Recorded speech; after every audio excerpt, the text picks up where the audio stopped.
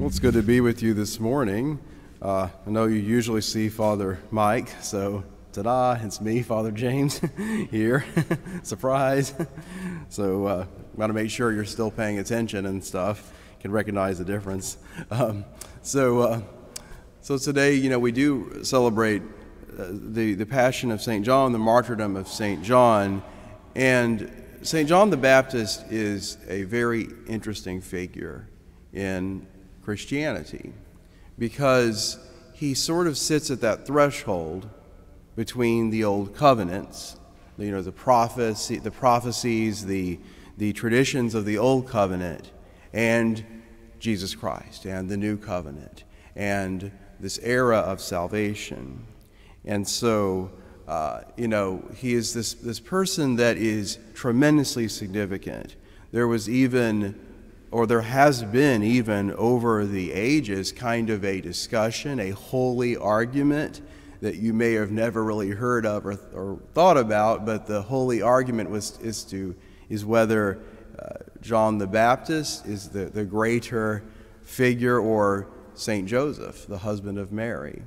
And so is it St. Joseph or John the Baptist who's the greater? And I don't think that's an important discussion necessarily. I think that it's something that's arbitrary, but the understanding of how significant John the Baptist is.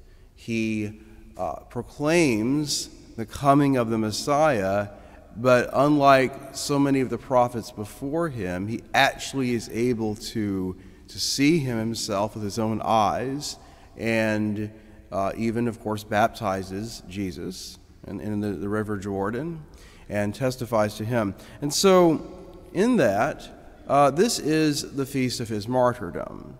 So we're celebrating that today. We're remembering that. And, martyrdom, what is martyrdom? Martyrdom is, in the Catholic Church, it's giving one's life up voluntarily or giving one's life up for the sake of Jesus Christ.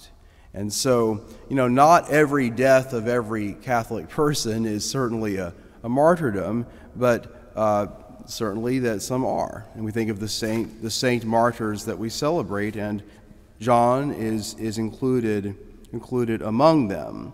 And so today, let's looking at our gospel. We have the actual account of this whole scene. And so there are a few things going on here. Herod, I think this is Herod Antipas.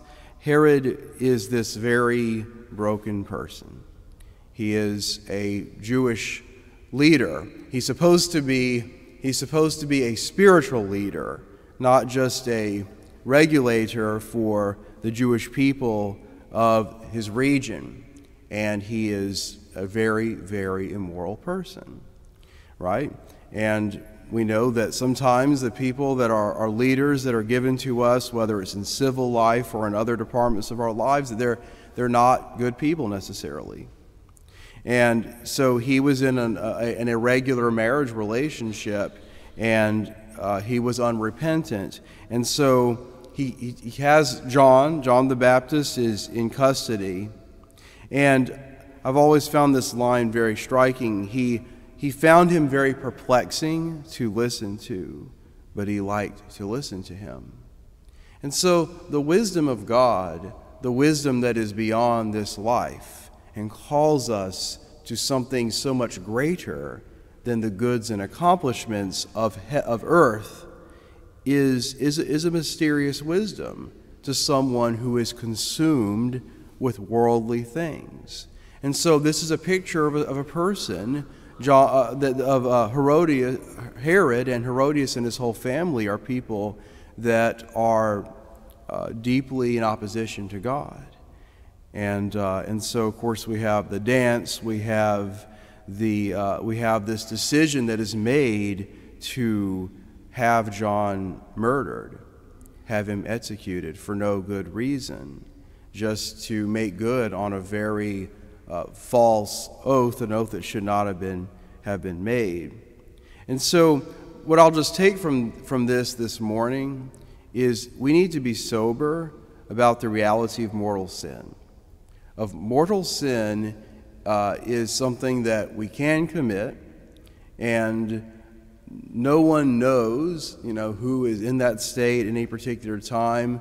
Usually, for most people, we go in and out of that state. That's most people. We go in and out of mortal sin over the course of our lives, and hopefully, God willing, we'll die in the state of grace in that relationship with God. But there are consequences to living out of that relationship. And in this case, it leads to murder, right? So a spiritual kind of death that leads to physical death. And I say this because I think that sometimes going back to the basics, to the building blocks, is very, very important. What's wrong with the world? Well, one of the things that's wrong with the world is that a lot of people are living in mortal sin and don't care. They just don't care. And you don't have to be a Catholic to be in that state. It could be a lot of people. So we need to be converted. We need to listen to what God wants to tell us, to allow God to speak to us. And in order to not be those people that Jesus describes that heard his words but did not act on them in any way, we are called to be people that hear the proclamation of the gospel and react to that, to take it seriously.